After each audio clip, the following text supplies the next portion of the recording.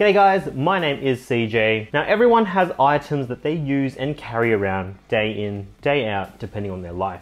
Often than not, however, the way we carry these things tend to be haphazardly thrown into the abyss that are pockets in a backpack or a handbag. A lot of the time, getting lost in the ether, probably getting scratched and knocked around in the process, and you end up fumbling around trying to find them again later on.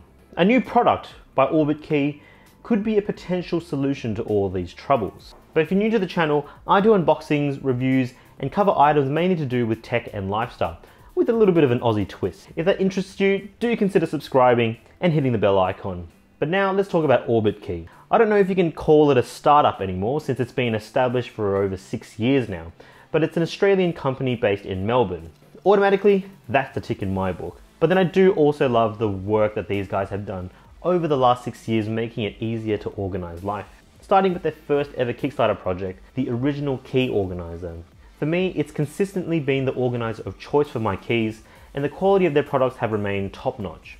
Now, as they say, history will repeat itself, and they've gone back to their organizing roots with Kickstarter and launched their latest product, an organizing beast called the Nest. Symbolic in that, like a bird looking after her eggs, this too could hold and look after some of the most important possessions that you have and protect it.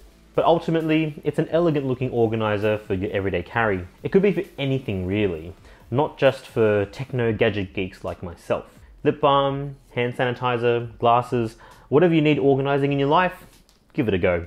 Now, just as a preface before we delve into the product itself, the model I've been using, whilst already feeling of tip-top quality, is still considered pre-production. So there may or may not be some changes that will come before the campaign finishes. So do keep that one in mind. So the Nest. Now, admittedly, I started out this review as a bit of a skeptic. I mean, do I really need an accessory for all my accessories? We've got so many material things these days that end up in landfill. Wouldn't this just be another product to add to our environmental woes? But fortunately, I put my skepticism aside, and with an open mind, I can say that I really enjoyed using the Nest, and if it was up to me, I'd probably keep using this day in, day out. Now, I've used the Nest on a day-to-day road test just over a week to see how it fit into my lifestyle, and I can say I've really enjoyed the convenience of having access to all my essential everyday items in a single box that I can easily access. What I found is that if you don't do much public transport commuting, you could actually realistically get away with carrying just the Nest with you on its own. It can be that liberating. But like any product, it's not without a few small niggles, so we will get to that.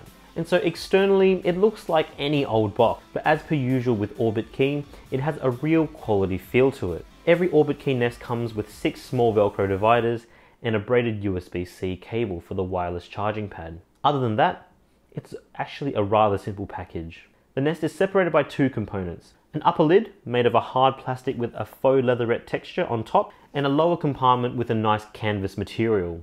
It'll be interesting to see how well this material holds up over time, how easy it stains, how easy it is to clean if need be. Then both components are held together by an elastic binder using a unique latch mechanism that we'll have a closer look at in just a bit.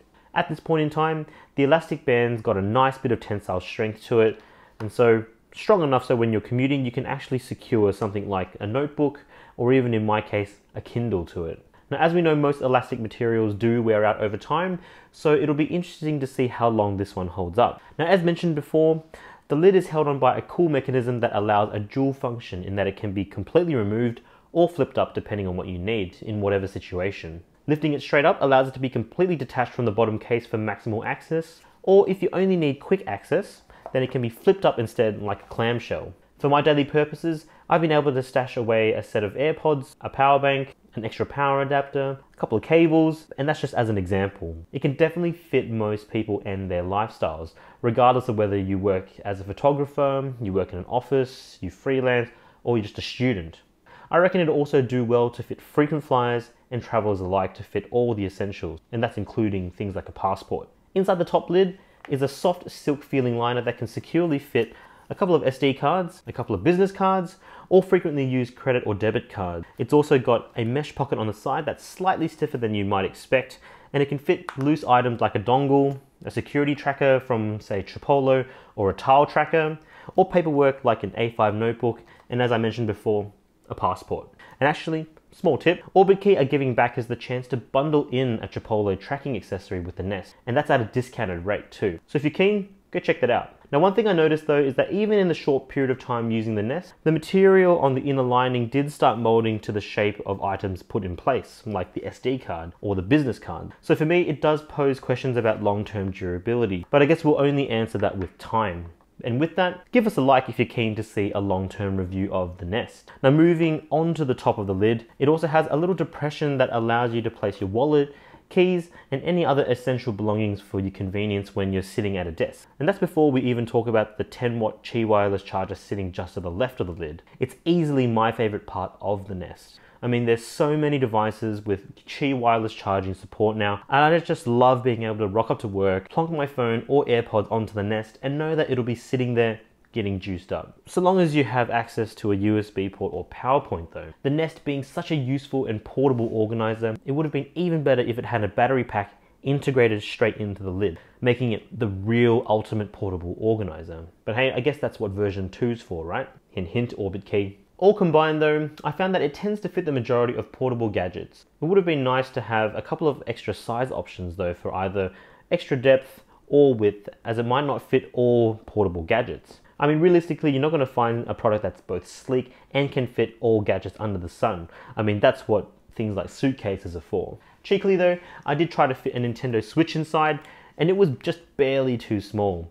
That really would have been the cherry on top. But overall, I do think the Nest is a good balance between sleekness and practicality. What also helps are all the small, thoughtful details like the inclusion of the 90-degree angled USB-C cable, the solid metal button where the elastic band attaches to, the pen holder, and much more.